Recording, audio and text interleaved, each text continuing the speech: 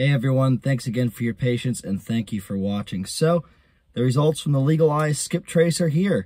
Got a lot of information on Oscar. It took me a while to compile this. I know you guys saw the accident I was in, so now I'll be able to break everything down for you and explain exactly what the plan is next, so stay tuned. Alright, so first things first, we actually got from Legal Eye Oscar's criminal history report. And right off the bat, we got a hit. I had to censor some information here because if you have Oscar's, name and addresses, you can reverse search and get his other personal information. So that's why I had to censor things here. But in short, we do have a case where Oscar and his mother failed to pay rent. This was a few years back, actually. I did cover up the date. But it does show that, like I said, he did move out, but it could be due to failure to pay rent. And I will say that it was during the COVID pandemic. So we have our answer there about why he moved out of the apartment. Could plausibly be, again, just like before, where they were being evicted for not paying rent. Okay, so now we're getting into the citations that Oscar received for the accident itself. So it looks like failure to yield right of way on a left turn, which does show that it would have been a legal turn had he waited and had he not turned into the motorcyclist the way he unfortunately did. He pleaded guilty.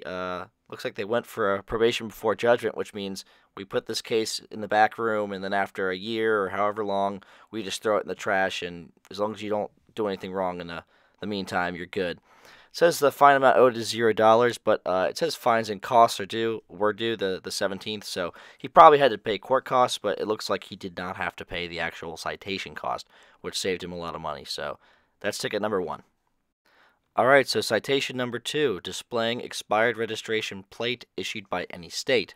That's sort of on me, actually. It's sort of really because of the pandemic. I bought the car, and after the first accident, I didn't really have a chance to register it, ever. And then I've had appointments with the DMV. They've been canceled. I've had to work, so I showed when I got pulled over once that I had the DMV appointment, but as of right now, it is difficult to register a car in the state of Maryland, again, because of the pandemic and things being backlogged. So, yeah, that's why probation before judgment, no fine, but that's just the nature of my car, not something that Oscar did. Alright, so this next citation, driving vehicle on highway without current registration plates and validation tabs. Pretty much the same concept. Looks like he didn't have to pay a fine, but again, that's because my car was not registered. It was insured.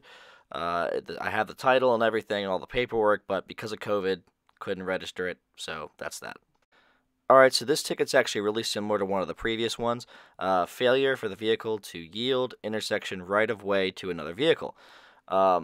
This is basically, I guess, more concrete to the accident itself. The other one maybe could have been involving just maybe a near miss or something, but I guess this is maybe more specific since there was an impact. But again, probation before judgment, and then no fine amount owed, so maybe they either tossed the fine or he already paid the court costs, but that one's already taken care of as well. Okay, so this one confused me at first since it seems a little bit redundant, but driver failure to obey properly placed traffic control device instructions. But since there was a green light and no green arrow, this basically says, he could wait and go, but he went when he didn't have the right of way, so that's what the other ticket says, but this says that when he did that, it was specifically contradictory to the instructions of the green light without a green arrow. And again, probation before judgment.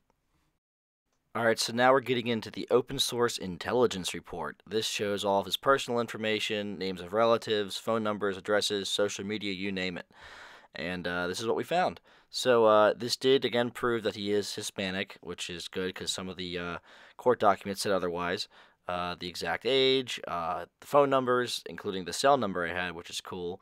The address that I went with Big Mike to try to serve him, and also I found out that his possible current address, I can't show it, is very close to my house, and I have a friend who owns an S2000 that used to live in that neighborhood.